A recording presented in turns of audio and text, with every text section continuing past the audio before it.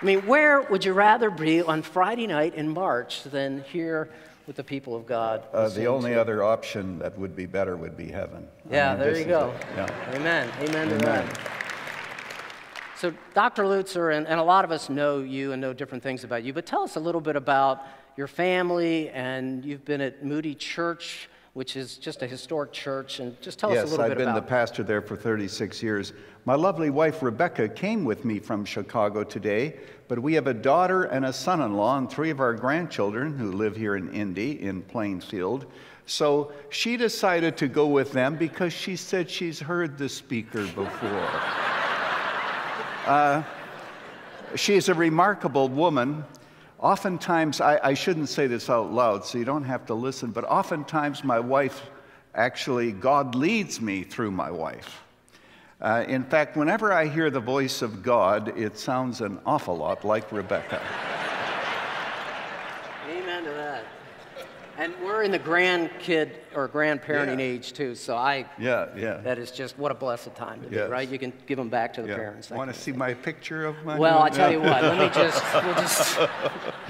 we could do that. So what do you do for fun in life? What do I do for fun? Well, I used to play tennis, but my tennis player died through no special fault of my own. Of course, tennis players make awful husbands and fathers usually, because to a tennis player, love means nothing, you know.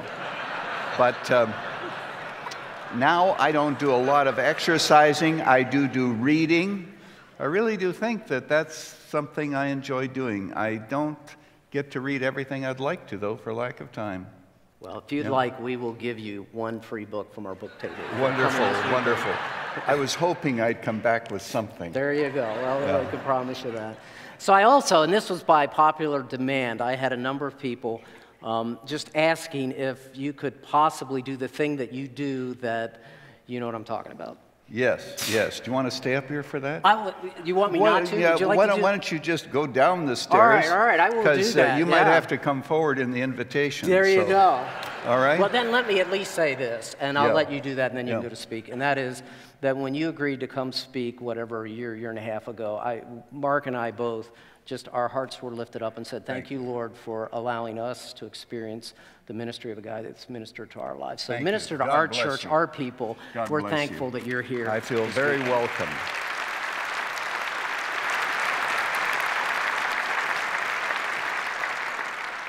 First of all, I do want to bring you greetings from the beautiful city of Chicago, the city of righteousness, love, truth, and justice. It was colder here today than I thought it was going to be. It's been a warm winter in Chicago, but last winter was mighty cold. In fact, it was so cold that according to the media, and if it's in the media, you know that it's true, it was so cold that I think it was January the 19th. It was so cold that apparently some of our politicians were actually seen with their hands in their own pockets.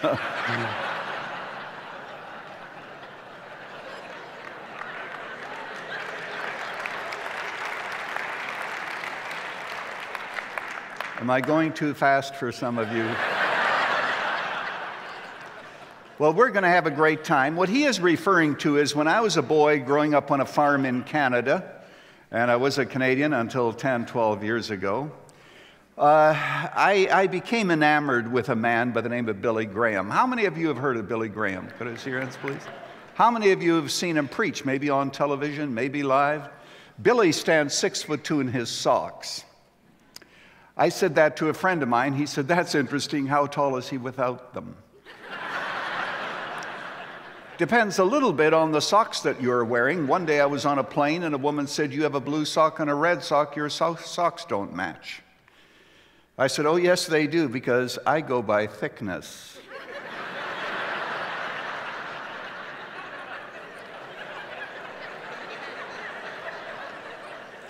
Now, before I give you a little bit of Billy Graham, this is the book that I'm speaking from, Rescuing the Gospel. Some lucky person got a free copy, and this is the one that subsidized. It's, you know, you say, well, should I buy it or should I not? Joe didn't know how to finish the sentence. I'll finish it. Do you want God to bless you or don't you? But this is it, rescuing the gospel. With that, tonight, because you're relaxed, I'll give you a couple of lines at least. And this is, of course, a younger Billy. You know that Billy now is about 98 years old, but I suppose he was in Indianapolis sometime for a crusade, speaking in some large auditorium, stadium, whatever it is that you folks have here. And I'll just begin, and we'll give you a little Billy right in the middle of a sermon. We'll try. The problems and the perplexities that we face as a nation seem to be almost overwhelming. Recently, one of our leaders, speaking to a group of students at Johns Hopkins University, said that we may well be living in the most confusing, bewildering, and perplexing hour of history. All of our leaders agree that the world seems to be plunging headlong toward disaster. But this evening, it is our privilege to be in Indianapolis, the gateway to the great Midwest. We have been impressed with its beautiful banks, offices, hospitals, and factories, which form a striking picture against the evening sky. This evening, it is my privilege to be at its leading church. As I've traveled around the world, I've met scores of young people from this church, founded so many years ago. In a moment, I'm going to ask you to come, hundreds of you. You simply get up out of your seats, and I want you to come. And for those of you who have joined us tonight by television, we'd like to send you some literature. We'd like to send you a book that has been a blessing to tens of thousands of people around the world, written by Pastor Lutzer. Just write to me, Billy Graham, Minneapolis, Minnesota. That's all the address you need, just Billy Graham, Minneapolis, Minnesota. Now until the same time next week, goodbye, and may the Lord bless you real good.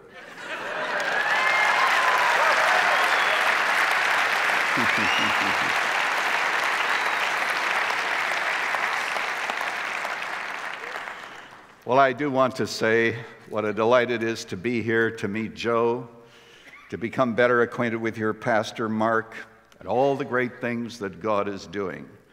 Tomorrow morning, I'm going to be speaking to you about Martin Luther. You'll never forget the lecture that I will give, I'm sure, because he is the one that we think about when we think of the 500th anniversary.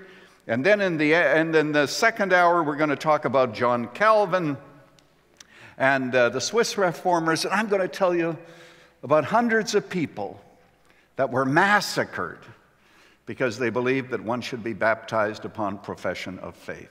So don't even think about doing anything else but coming tomorrow. It is God's will that you come here, and we'll have a great time. Tonight I'm going to speak to you about a pre-reformer whose name is John Huss. He lived 100 years or so before Luther. He was actually born in 1372, and John Huss was born in Bohemia. And thank God for the booklets that were created, because it enables you to take notes. And when you take notes, and especially those of you on the front row, I'm looking at the front row because front row on earth is front row in heaven, friends, which makes me always keep my eyes on the back row. John Huss, born in Bohemia in 1372. In Czech, his name Huss means goose. In fact, he used to sign his letters, in effect, the Goose. The Goose was greatly influenced by a man in England by the name of John Wycliffe. And in a moment or two, we'll talk about Wycliffe briefly, and then we'll get to John Huss. But you have to understand the context in which these men lived. Their lives overlapped for a few years during two or three of the greatest scandals that have ever happened in Christendom. For example, in 1305 to 1377, the first scandal, and if you're taking notes, you might want to write this down. The first scandal is known as the Babylonian captivity of the church. Why is it called Babylonian? It's because Babylon, you remember the Jews were in Babylon for 70 years, and for 72 years actually, to be accurate, the papacy was moved from Rome to Avignon, France. And from France, 6 popes ruled. And of course, the people of Italy did not accept those popes as being legitimate. And so you have this scandal in Europe with the papacy having moved out of Rome, and you have French popes ruling from France. Now, finally, in 1377, the Italians, the cardinals, got together and they anointed their own pope, and finally they had a pope. But the other 2 did not resign. So what you had is actually a situation in which there were not only 2 popes now, but there were 3 popes, all ruling, all saying that they were the successors to Peter, all emphasizing the fact that they were at war with the other, raising funds, selling indulgences, and the like. So finally, to end this scandal, in 1377, actually 1377 is the time when you have the Council of Pisa, not pizza, but Pisa, and they gathered together and they said, we have to end this scandal. And I misspoke just a moment ago. That's the time when, instead of having 2 popes rule, they now had 3, because they deposed the other 2, they anointed another one, and neither of them resigned. So you have 3 popes ruling, and this is what is known in church history as the Papal Schism. And the resolution of it I'll tell you about in just a moment. But first of all, it is in this context then that you have a man in England, in Oxford, by the name of John Wycliffe. He is probably Oxford's greatest scholar, and he is lecturing, and he comes to the conclusion that the church is corrupt. He speaks about simony. Simony was the purchasing of religious office. In other words, if you wanted a bishopric or if you wanted to be exalted in the church, you had to pay money. And of course, later on, as we'll learn tomorrow, it is that scandal when indulgences were sold that eventually became the spark that sparked Luther and what we call the Protestant Reformation. So he spoke against simony. He spoke against the ecclesiastical laws which protected the priests. You know, in those days, the priests were not judged by standard law. They had their own laws, and a lot of sin was covered. Here in the United States, when some of the priests were going through scandals, perhaps 10 years or so ago, and it was on the news continually, they were then subject to our national law, to our civil laws. But in those days, it was the church that took care of the scandals, and the church covered up a great deal, as you may imagine. In those days also, it's important for you to understand this in Catholic theology. And by the way, if you're here today and you are a Catholic, I want you to know that we are pleased that you are here. We're genuinely glad that you are here. We hope that you come again tomorrow. You are our friends. Chicago is a very Catholic town, and we have a lot of people that have been at Moody Church who were raised Catholic. So we understand you, and thank you so much for joining us on this journey. But in the Catholic theology, the sacraments become the means of salvation. And going back even to Augustine, it was said that the sacraments in themselves have power. The Latin is ex opere operato, in and of themselves. It does not matter what kind of a lifestyle the priest is living. He could be an adulterer, he could be a thief. It did not matter. In the process of transforming, for example, wine into the blood of Christ, or bread into the body of Christ, or instituting other of the sacraments, in the process, those sacraments in and of themselves have power. And so what happened is, by detecting or dislodging, I should say, the connection between the sacraments and the lifestyle of the priest, it did not really matter how corrupt the priests were. As a matter of fact, as you know, during the time when the Catholic Church, in our era, 10 years ago or so, when the scandals were on the news, no one questioned whether or not the sacraments were valid. Because long ago, the church said the lifestyle of the priest does not affect the sacraments. Well, the problem is, this allowed all kinds of abuses and all kinds of sins to continue. So that's what was happening in those days. So here's Wycliffe in England, teacher at Oxford, and he's the one, and you've heard of Wycliffe Bible translators, named, of course, after him. He's the one who had people copy the Bible. He had his students do that. Now, think this through. This is before Gutenberg. Luther is going to live after Gutenberg and the invention of the printing press. So the only way in which Wycliffe could have Bibles multiplied is for students to copy them. And it would take maybe a month or so for a student to actually copy all of the scriptures. And then the church, whenever they found these copies of the scriptures, would have them burned.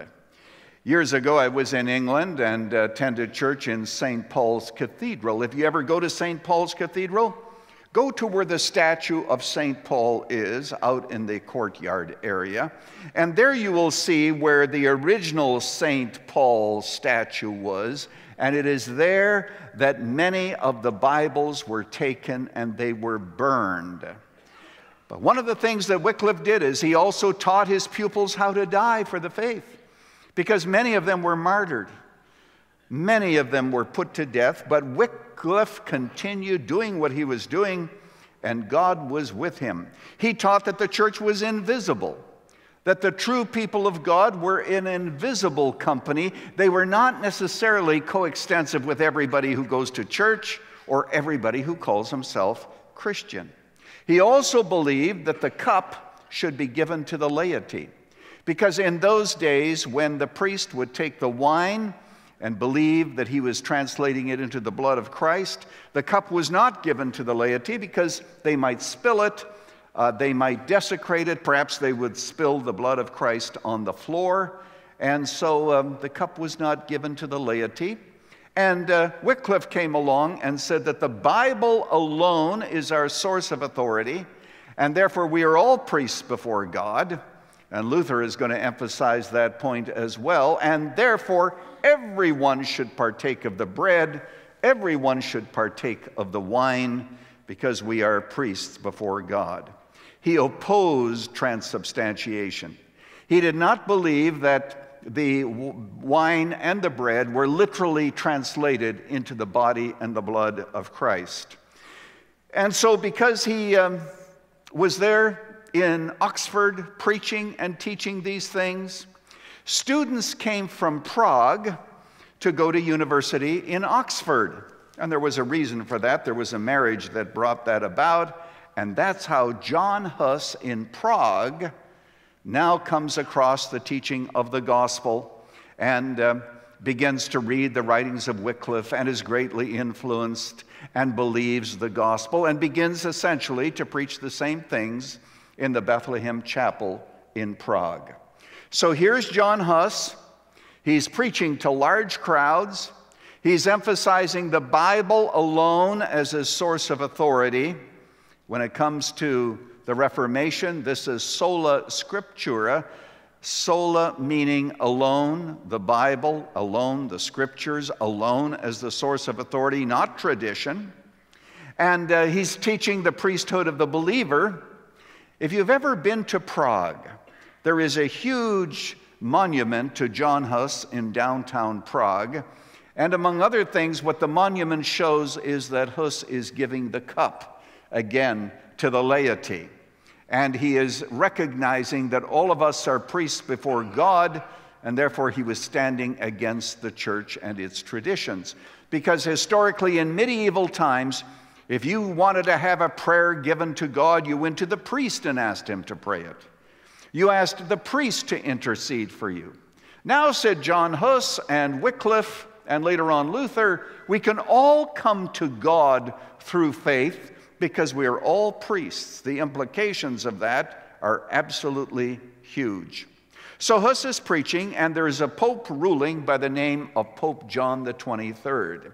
He's going to become known as an anti-pope, if you look him up in history, and there's a reason for that. But the Pope began to sell indulgences in order to finance a war against the King of Naples, and even said, if you come and fight in this war, the church will give you full remission of sins. And of course, Hus was very angry about that and preached against it. Meanwhile, in Rome, the Pope hears that Hus is fomenting a revolution against the church and preaching these other doctrines. And so what he does to punish the Pope, to punish Wycliffe rather, I should say to punish Hus and the people of Prague, he gives what is known in theology as an interdict. An interdict says this: there will be no sacraments administered in the entire city of Prague. Now you have to understand, put yourself in the people's shoes. You're taught to believe that salvation comes through the sacraments, and now there are no sacraments in Prague. There is no last rites, there is no mass that is to be offered. As far as you're concerned, you're on your way to hell. And so the people of Prague rose up against Hus, and they had such opposition, he had such opposition that he left Prague and went to a castle where he wrote 2 books. One is entitled The Church, The Nature of the Church, and the other is a book against simony, the purchasing of religious privileges by money. All right, now, I've given you that background so that we can put Hus's life in perspective. Here it is. I told you about the Council of Pisa. They meet together and they say, we have to take care of this scandal because we have 2 popes ruling. They anoint a third, of course, and the third will not resign. And so you have 3 popes ruling, and the Council of Pisa was supposed to solve that problem, but didn't. All that they did is anoint a new pope, and the other 2 did not resign. So now you come to the Council of Constance 5 years later. The Council of Constance was 1414 to 1418. There's a new emperor by the name of Sigismund. Sigismund is the new emperor, and he is a brother to King Wenceslas, who is ruling in Prague. Good King Wenceslas went out on the feast of Stephen. Actually, when we sing that song at Christmas, if we ever do, we used to when I was growing up. I don't think I've heard it for many, many years. But when we sing it, it is not really to this Wenceslas, it's a previous one to which the song refers. But here's Wenceslas. He's the brother of Sigismund, and he is ruling there in Prague. And the Council of Constance is called to resolve the fact that there are 3 popes. And they do resolve that. What they do is they depose all 3. John the 23rd refused to accept it. He still tried to usurp power. He left the council. They arrested him. That's why I said he was known as an anti-pope. But they resolve it, and they put a man. This is very interesting. The first thing that the council does is to vote on the fact that they have authority over the papacy. And they voted that, and they agreed we have authority over the papacy, and so they deposed the 3 popes, and they elect one by the name of Martin V. And the first thing Martin V does is issue a decree saying that he is above the council. He was glad when they said that they were above the papacy and anointed him, but now that he's anointed, he is above them. So that scandal is over.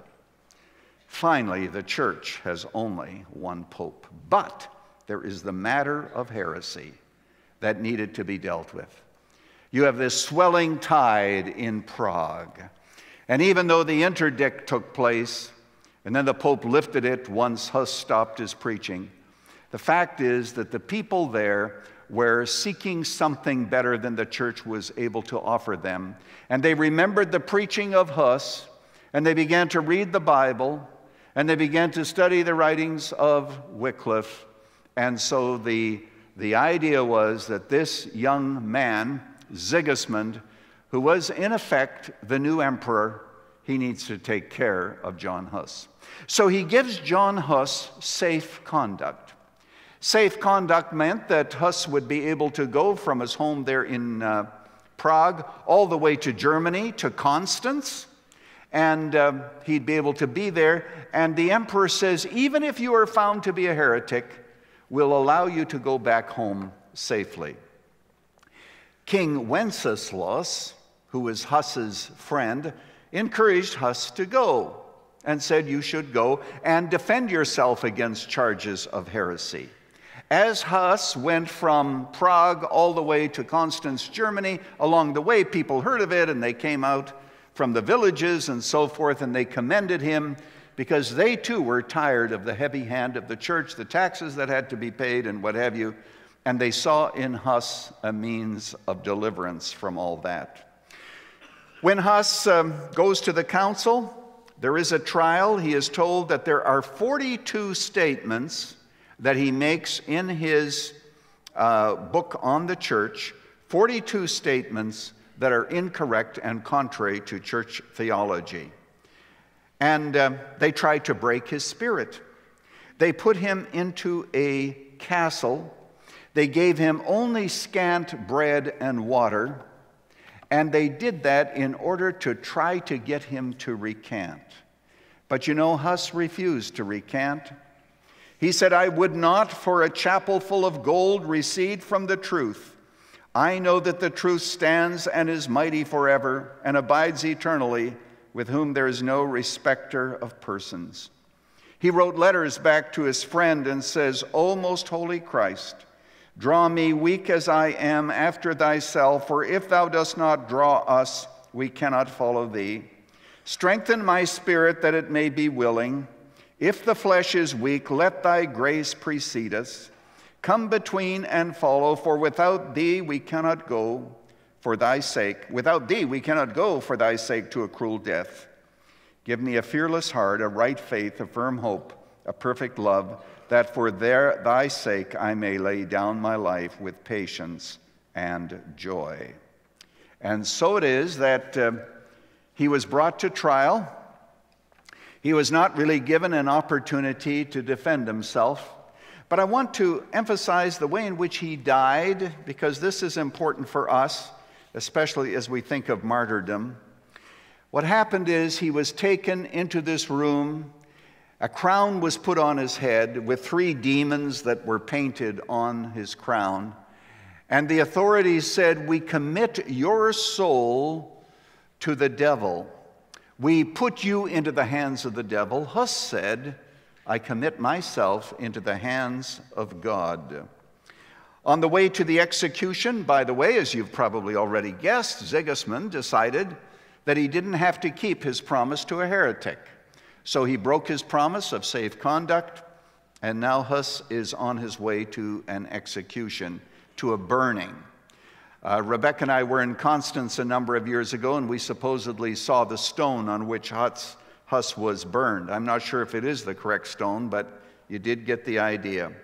On the way to the execution, Huss saw a bonfire of his books. He laughed and told the bystanders not to believe the lies that were told about him. When he arrived to the place where he would be put to death, he knelt and prayed. For the last time he was asked if he would recant, he said, God is my witness that the evidence against me is false. I have never thought or preached except with one intention of winning men, if possible, from their sins. In the truth of the gospel I have written, taught, and preached. Today I will gladly die. They disrobed him, they put a chain around him, and he said, you know, the chain that was around Jesus is heavier than the one that's around me. Christ, thou Son of the living God, have mercy upon me, he prayed, and upon them. Christ, thou Son of the living God, have mercy. He began to recite psalms, and soon the wind blew the flames, and John Huss was dead. Now, here's what's interesting. If you notice the title of today's message, it is the goose that became a swan. Before Huss died, according to one witness, he said these interesting words. Remember, I told you that the word goose and the word Huss is the same word in the Czech language. He said, you can cook this goose, but in 100 years a swan will arise, and him you will not silence. Now, isn't that interesting? 102 years later, Martin Luther nails the 95 Theses to the castle church door that I will tell you about tomorrow morning in Wittenberg, Germany, and he believed that he was the fulfillment of Huss's prophecy. That in 100 years, and when you see pictures of Luther in Europe, when you go to Wittenberg and elsewhere, oftentimes there's a swan in the picture, which kind of became a symbol of the Reformation, and even today we still talk about the fact that you can cook his goose, or we say they cooked his goose. And so this goes back now 600 years, actually, to the time of John Huss, who was cooked, but his ideas did not die. They killed Huss, but not his ideas. What happened after that is he, of course, was a martyr as far as the Bohemians were concerned.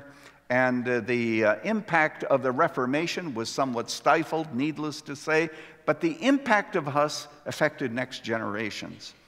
For example, there were some who wanted only minor reforms, and so they didn't see the full impact of what Huss was preaching.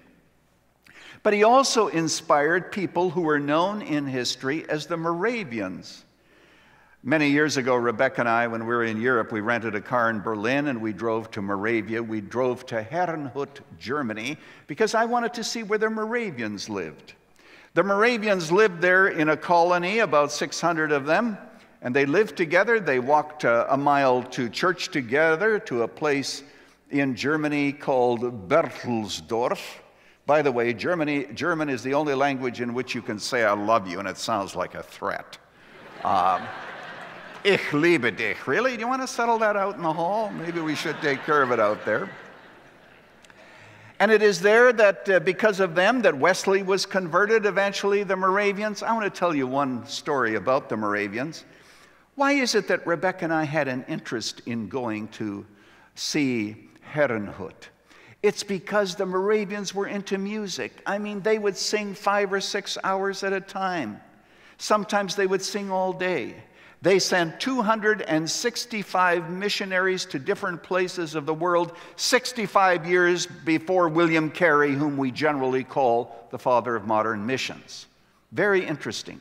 But there's another reason, music lovers. The Moravians were so into music that the choir that you sang in determined where you would be buried in the cemetery. For example, you sang bass in this choir. Hey, all the basses get buried over here. You sing alto, all the altos get buried over here. And I mean, isn't that a great idea on the day of resurrection? Hey, you're just all ready to go. Somebody asked George Beverly Shea, what would you like to be doing when Jesus returned? And he said, I'd like to be on pitch. Well, here you have the Moravians all ready to go. So we wanted to go see the cemetery. And I can tell you this story too. I was trying to figure out where the cemetery was, and I stopped and I asked this man who had just parked his car, and a friend of his went into a museum to get a big key. And I said in my German, I don't know German too well, but I said, can you show us where the cemetery is? And he said, follow me. Oh, okay. So we follow him. And we discovered that a couple of 100 yards away is the cemetery, and they showed it to us. And then he said, follow me. And we went behind the trees, and behind the trees there was a tower that the Moravians built.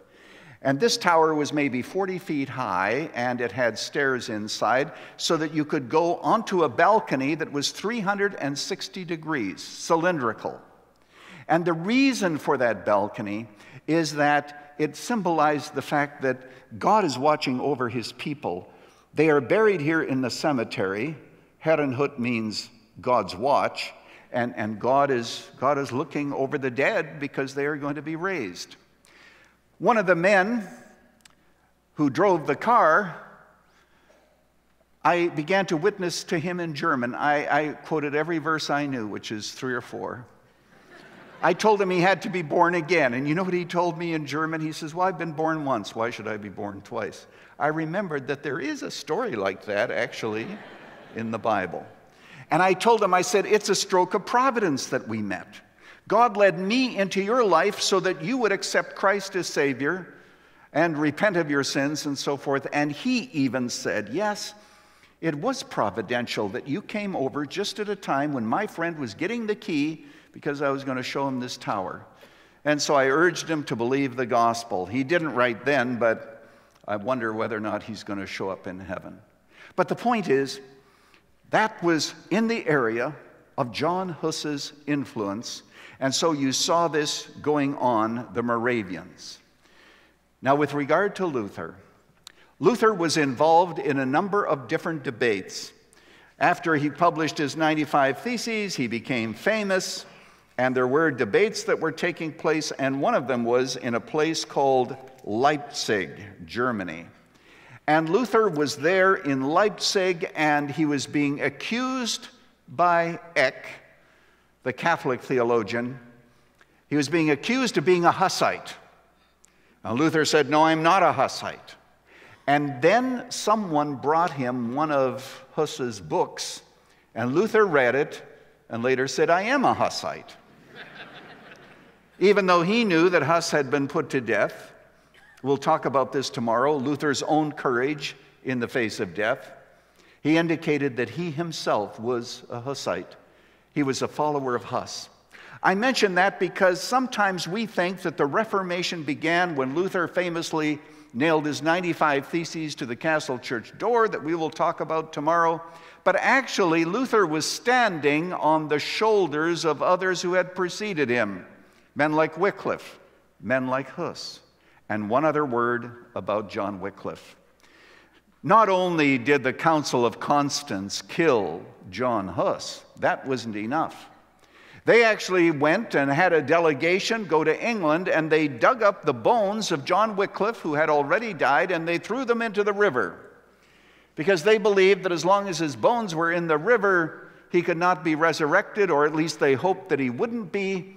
And so the bones of John Wycliffe were dug up. But somebody said this, you know, the bones were thrown into the Swift River. The Swift River flows into the Avignon eventually flows into the ocean, and the influence of the Bible and John Wycliffe goes on even to this day. It's like a pebble that is thrown into a lake, and so you see the ripples go all the way to the shore.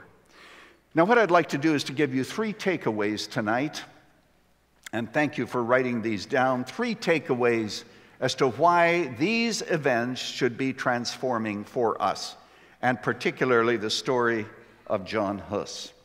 Number 1, would you remember that there are some things that are worth dying for? There are some things that are worth dying for. I wonder if we as Americans are ready for that. You know, we complain a lot if we find out our rights are being violated and our freedoms are being taken away from us, as is happening oftentimes in society. We have to remember the fact that we should be willing to be loving, caring people, but at the same time with bedrock convictions and say, as we'll see Luther say, Hier stehe ich kann nicht anderes. Here I stand, I cannot do otherwise. And could we instill in our young people and in our children that kind of courage?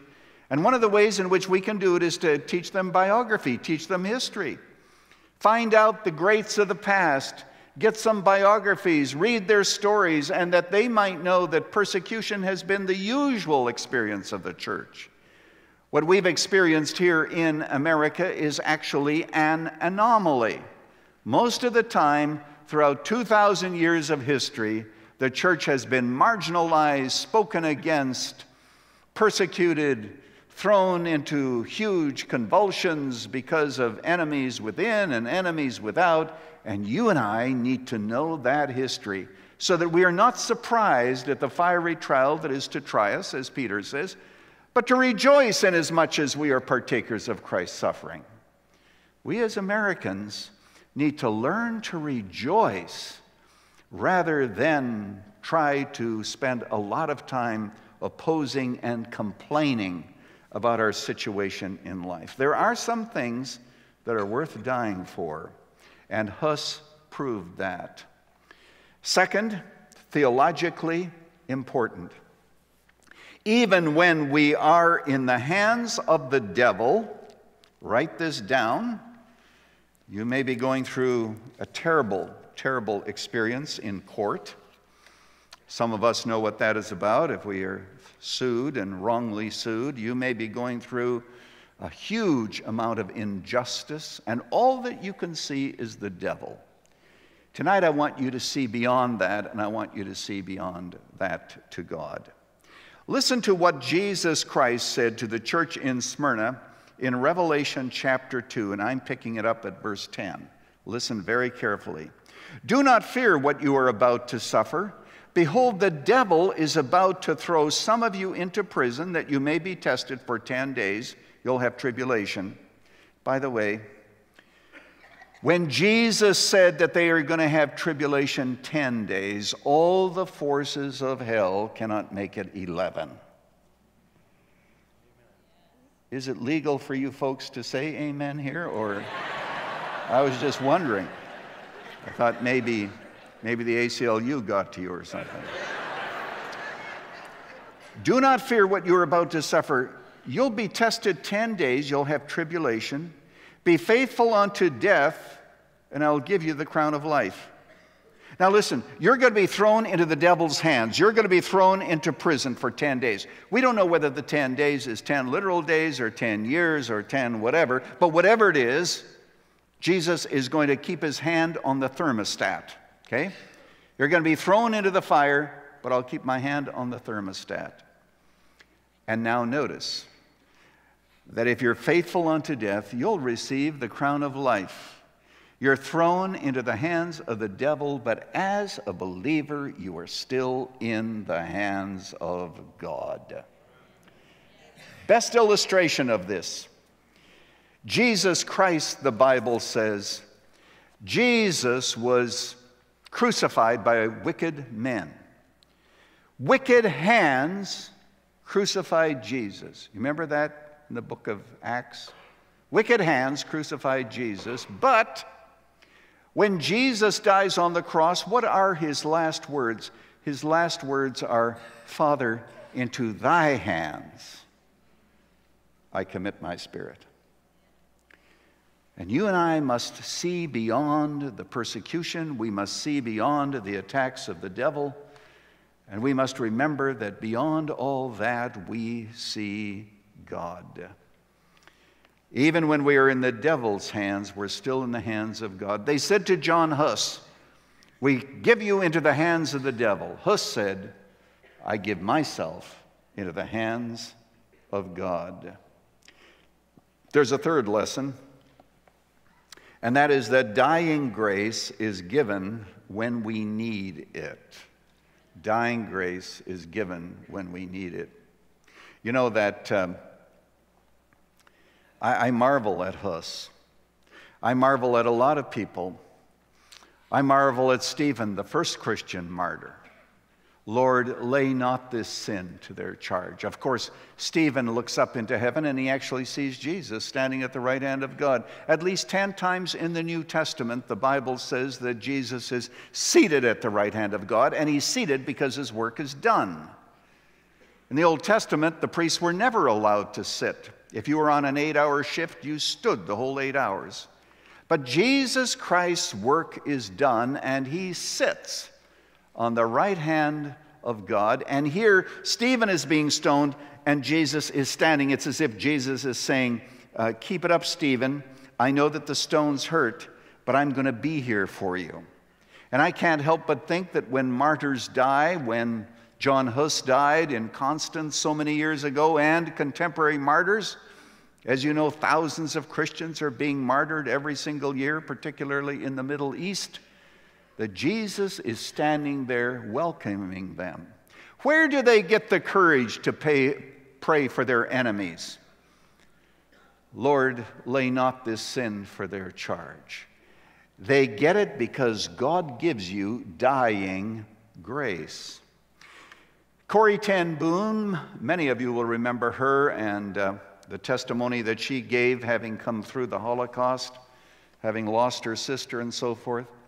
She said that when she was a little girl and she was so afraid of death, her father said to her, "Corrie, when you and I take the train to Amsterdam, when do I give you the ticket to get on the train?" And she says, "Well, Daddy, you give me the ticket just as I am ready to get on the train." That's right. You don't need the ticket until you're ready to step on the train. In the very same way, her father said, "You may be fearful of death now, but when you know Christ as Savior, what happens is God gives you dying grace when it's time to die." Now, my parents had that dying grace. My father, by the way, lived to 106, my mother to 103. In fact, my parents lived so long that I'm sure until my father died, all of their friends in heaven thought that they just didn't make it. You know, they said, "Where are the Lutzers?"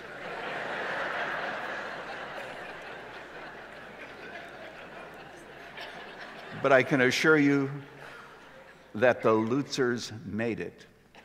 My mother was so excited about seeing Jesus. The most disappointing thing that happened to her day after day after day is that she woke up alive. And she said to my sister, "When I die, I don't want you to cry. I'll finish this story." She said, "I don't want you to cry. I want you to shout hallelujah." You know what happened? My mother loved Jesus. Oh, incredible. The night she died, a worker came from the second floor of the home in which she was living, the home for folks who were aged. And my sister had only seen this woman once, didn't know who she was. And she's in the room, and my mother dies, and my sister's dissolving into tears. And here's a woman to whom my sister had never spoken once in the room from another floor. And she lifts her hands and says, "Thank God, hallelujah, Wanda Lutzer is in heaven." You know what? It's as if God says, "I'm going to give Wanda her last request, and if her daughter cannot shout hallelujah, I'll send somebody into the room who will."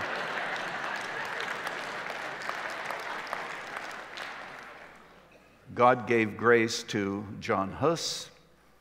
You're going to learn tomorrow things that you didn't know before. People drowned and killed with the sword. God gives us grace to die when we need it. Can I pray for you? And then after that, Joe is going to come up with a few remarks. Father, thank you for these dear people. Thank you that they were willing to come out on a Friday night. Thank you, Father, for the memory of Wycliffe and Hus, who went before us and were willing to die for the faith and willing to stand for the faith, and they model for us how to die. Lord Jesus, we pray, may we be inspired to live for you, and when the time comes, to die for you as well. We love you in Jesus' name. Amen. God bless you. Have a good evening.